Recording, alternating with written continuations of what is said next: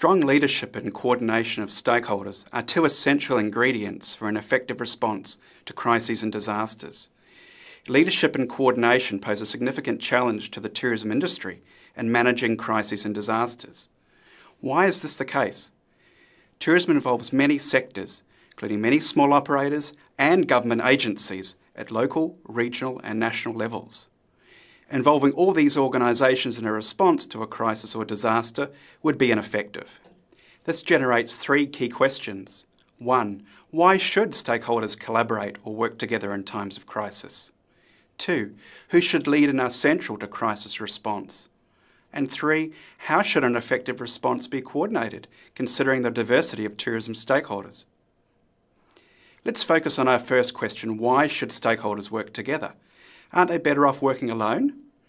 Our recent research on cyclone recovery in Queensland found 4 main motivations for tourism stakeholders to work together. First, to share information such as situation updates from experts and information from those with previous disaster experience. Second, to access financial support or share resources. Third, to build relationships and networks with important stakeholders who can access resources and knowledge. Relationships and trust were also found to be key recovery success factors. Finally, to reduce duplication and improve coordination with others so that recovery could be effective. The main role of tourism businesses is to assist the community with long-term recovery, especially in places dependent upon tourism where a crisis had negatively impacted the economy.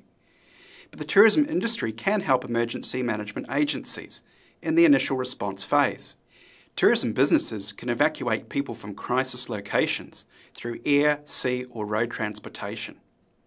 If evacuation is not possible, they can provide emergency accommodation for tourists and locals. They may even provide accommodation for media personnel covering the disaster or emergency workers.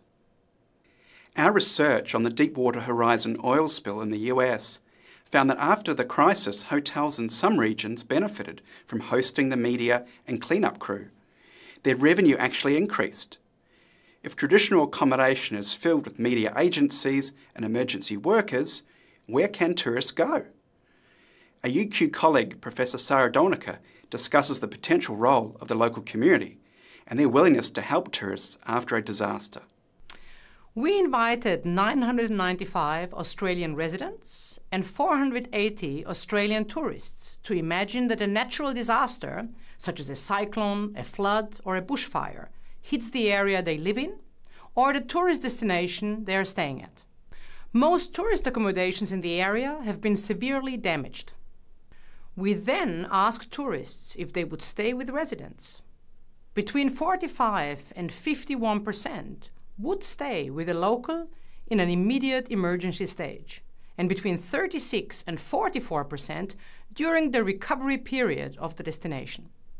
Higher prices reduce this percentage. We also asked residents if they would open their homes to displaced tourists.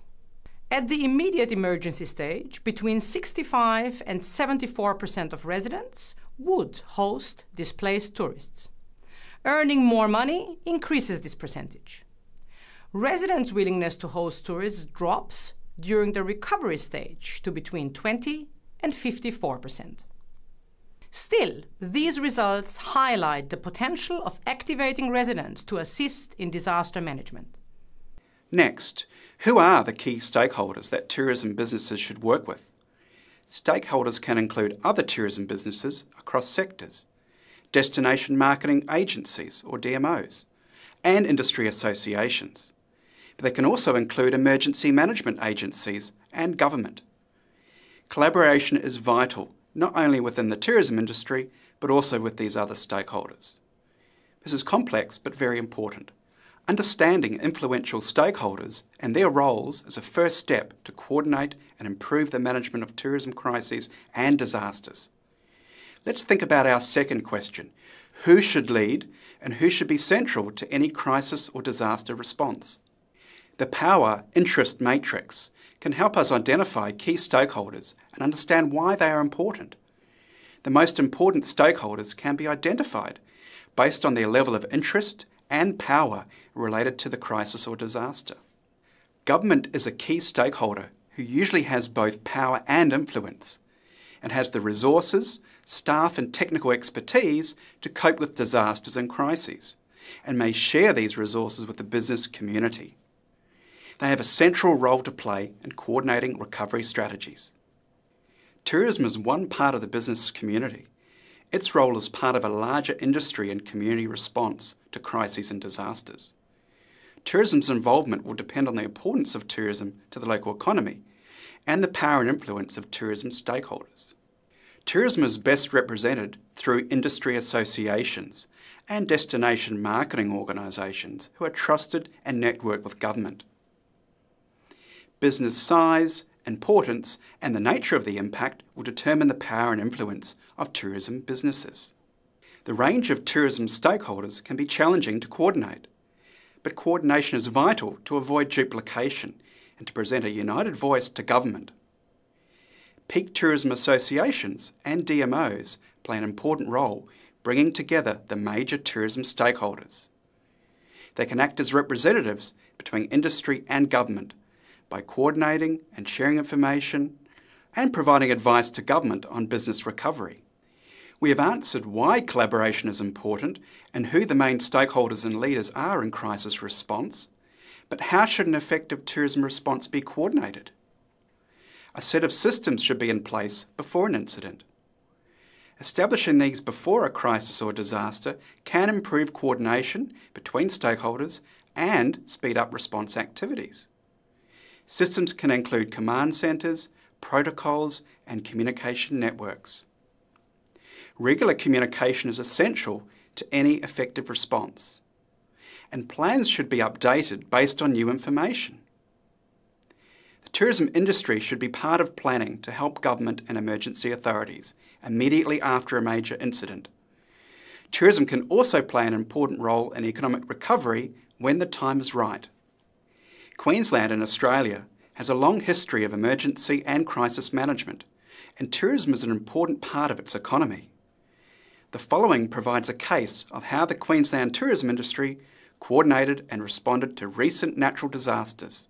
The tourism industry is critical because it is the tourism operators, very often the accommodation providers, the hotel, the motel, the transport operators, the airlines, the bus companies, the trains, the marine operators.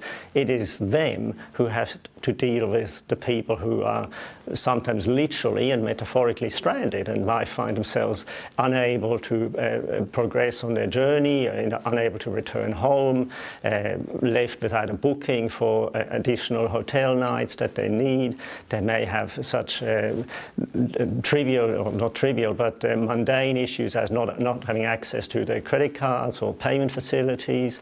It's all these practical problems that arise, and as you say, it's the tourism operators who then have to, in a meaningful and effective way, deal with those concerns and deal with those people. So it is pretty important that the industry is involved at every stage of this process, and if we learn something along the journey of multiple disasters over the years, it's communication. Communication is at the heart of everything, and that's both in anticipation sometimes of an event like a cyclone that you see coming, or a flood, other events we don't necessarily see coming, but the communication between all agencies and parties involved is critical, and I think that's where Queensland has done a pretty good job over the years at continuously improving that system. So now if there is an impending or a potential disaster like a natural disaster, the state government would organise a comprehensive communication network, activate a network that's established now but can be activated at very short notice, and it includes all the state agencies that have to be at the table. The disaster passes and the recovery is in play. The same applies. Everybody needs to know what everybody else is doing so we don't trip over each other, resources aren't wasted, and the support and the help can go to where it is most needed. You may want to inform everybody of what is going on next door and what other people are doing, but you need to focus, obviously, your engagement on those people who are either most in need are most likely to be able to contribute to a solution.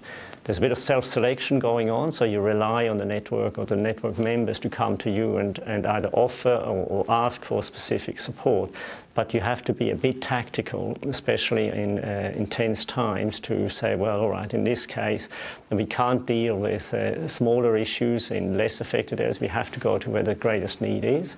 And we have to also engage with perhaps an airline, perhaps a transport company, a coach company, to move people about.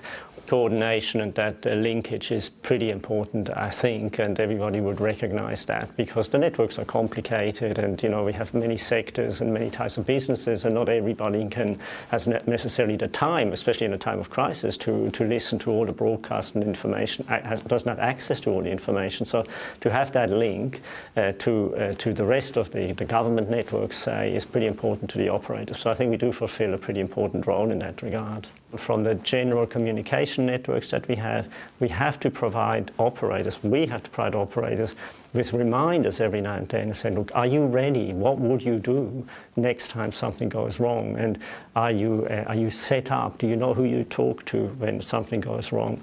We can help them like that. And for that reason, we have, a couple of years ago, developed an app, a phone app, that allows operators to fill in the details and all the information that they may need in a disaster situation. And the way it is set up, and the app is called Ready, Set, Go, the way this app is set up is you can preload the important contacts, maybe your insurance contract, the important phone numbers, the agencies you may wish to contact, and reminders of anything else that may come in handy in a disaster. And you will have access to that information even if you have no phone connection. Leadership and coordination are two essential ingredients for effective crisis and disaster response. Stakeholders should collaborate for a range of reasons, such as information sharing, financial support, and reducing duplication of effort. Tourism needs to be able to coordinate the views of its diverse stakeholders and provide timely input into response and recovery strategies, which government lead. DMOs and tourism industry associations can play a leadership role for the industry as a whole. They can coordinate industry interests and work with government for effective tourism and overall community recovery.